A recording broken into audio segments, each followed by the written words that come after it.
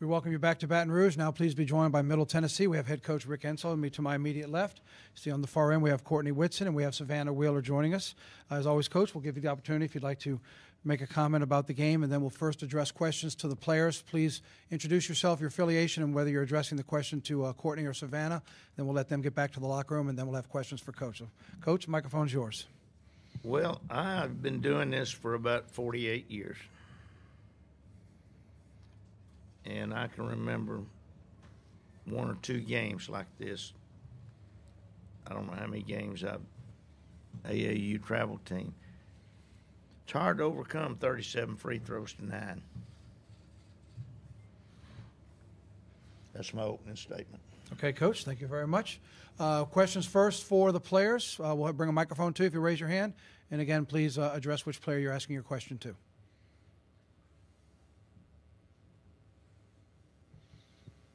Y'all were up 9 early in the third quarter. What exactly happened?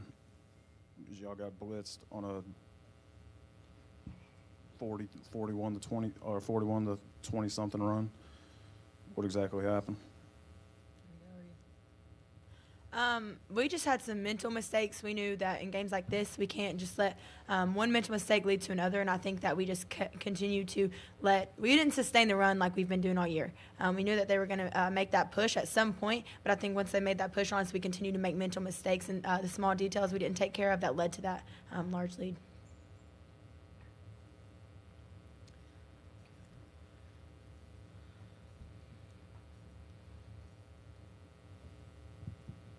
Savannah, Sam Doughton, GoBlueRaiders.com. Y'all had a lot of success in the first half, particularly in the second quarter.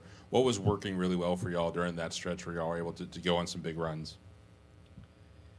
I mean, I would say normally you kind of go back from this season. I mean, normally I feel like we have a slow start in the first quarter compared to a second half, but I guess today it kind of flipped a little bit. But I would say that the only thing that was really working for us was, just getting downhill, trying to get downhill, try to make them commit a foul. And, I would say that in the first half, a few of us did hit some shots, but in the second half, it just kind of went downhill, kind of going off what Courtney said, just mental mistakes in the second half. Courtney, obviously the foul trouble made the second half a big challenge for you guys. Was there anything y'all think y'all could have done different defensively to prevent some of those foul calls? I mean, was it? Oh, you can go. Okay. No, I mean, we knew they were going to be physical, so it was just a matter of taking that into our own hands. At the end of the day, just like Coach said, it's hard to overcome that deficit from the free throw line. But just being smarter, fouls that we can control. Yeah. I was going to say the exactly same thing, pretty much. Physicality. Just the only thing you can do against a team like that is just match their physicality. And then for both of y'all, not the way y'all wanted to go out, but still a tremendous season, as a Lady Raider for both of y'all. What has being part of this program meant, just seconds after it's over? Of course you make me answer this. I mean, this is the platform that you work for. I get to represent my faith. I get to represent my community. I get to represent that man. And to think that this is going to be the last time I ever put on this jersey stings. It's been a long journey, but I'm thankful for it, and this just sets them up for next year to get where they want to be. All the players that came before me laid the foundation, so it's been an amazing, blessed journey. So, yeah, really just picking back what Courtney said. There have been a lot of highs and a lot of lows, but by golly, I'm very thankful for those highs and lows for sure. It's definitely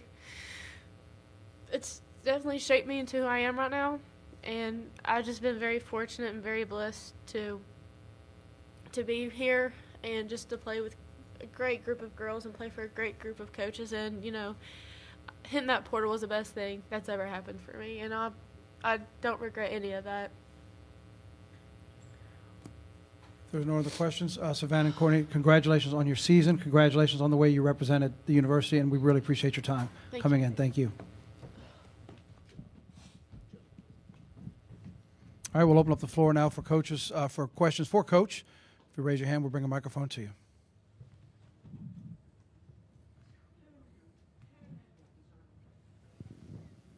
Bryce Kuhn, 24/7 Sports. Coach, obviously emotional moment right there. Can you just talk about what this group has meant to you this year?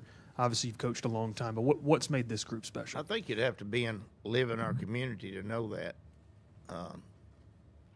Down here, the 3 or 4 days you've been here, you wouldn't know that.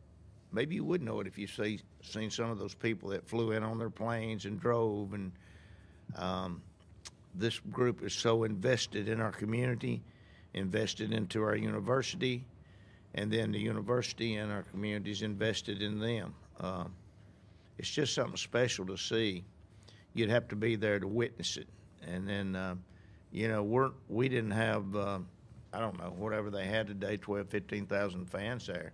But our fans are as radical as anybody's out there, as loud as anybody's out there. And, so those kids right there, they'll be missed.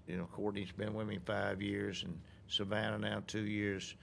It'd be tough coming in the mornings. I don't know that I ever came in the morning I didn't see Savannah out there working. And I don't know that somewhere during the day I didn't run through the gym, I didn't see Courtney working. So they were two very, very special young ladies. Coach, there was a 31-16 foul discrepancy. They shot 37 free throws. Y'all only shot 9. Can you You want me to get fined? Yeah. No. Is that what you're searching for? No, sir. What exactly?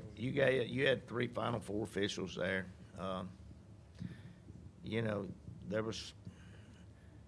I've had that 2 or 3 times in my career. Maybe one time in college, maybe one time in travel team ball. Very seldom do you see that.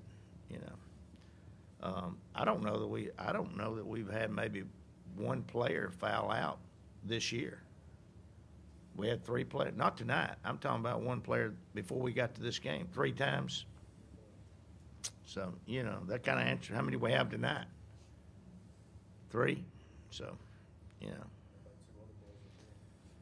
But, there were some bright spots for me. I thought Jada Grantham come in and did a great job for us.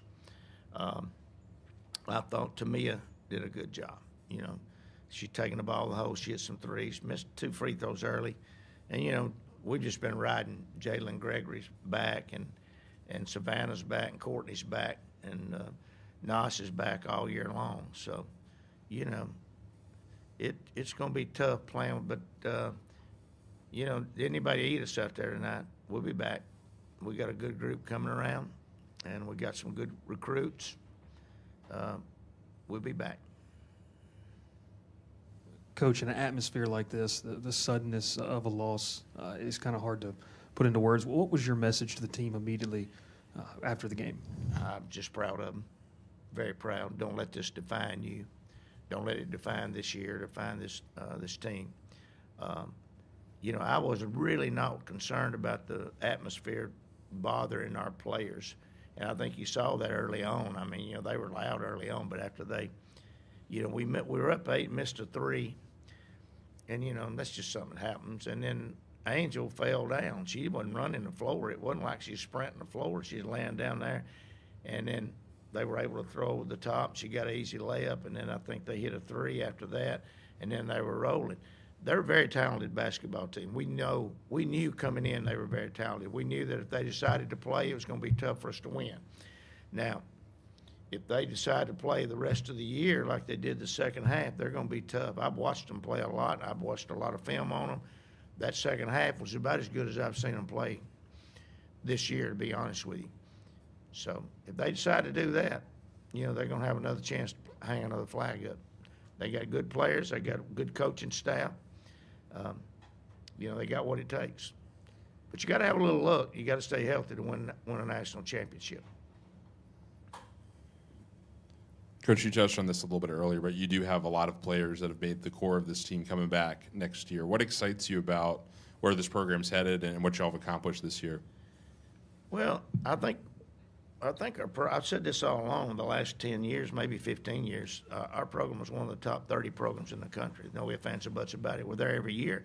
Now, we lack getting votes to be voted into the top 10 or top 15, And part of that is the fact that you look at the committee that you've got voting on this. Most of those guys are on the Power 5 teams, so they're going to take care of themselves. I mean, it's not a secret. And the same thing holds true. I think you just saw what was going on with Greg Sankey. He's wanting to take the automatic qualifiers and throw them to the side. I mean, where did that come from? So, you know, my president's on the executive committee for the NCAA. So I guess they'll probably address that part if they hadn't already. But, you know, we got a pretty good game here.